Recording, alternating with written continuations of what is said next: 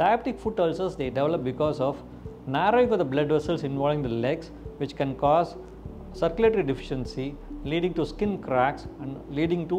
formation of ulcers which don't heal for a period of more than 8 weeks. Because they don't heal for a period of more than 8 weeks, they also get infection which can lead on to sepsis, leading on to amputation in people who don't attend to this properly. So,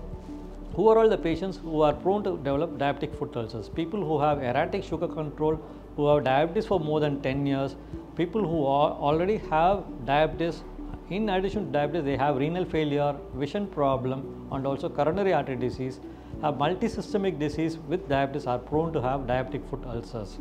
So, in the case of diabetic foot ulcers, we do a Doppler scan to identify the circulatory deficiency, which segment of the arteries are involved, and today we have minimally invasive treatment for improving the blood supply, like angiogram, angioplasties, stenting, and also there are various advancements in angioplasty and stenting where we use the latest techniques to open out the blocked arteries and to improve the blood supply, thereby allowing the diabetic foot ulcers to heal.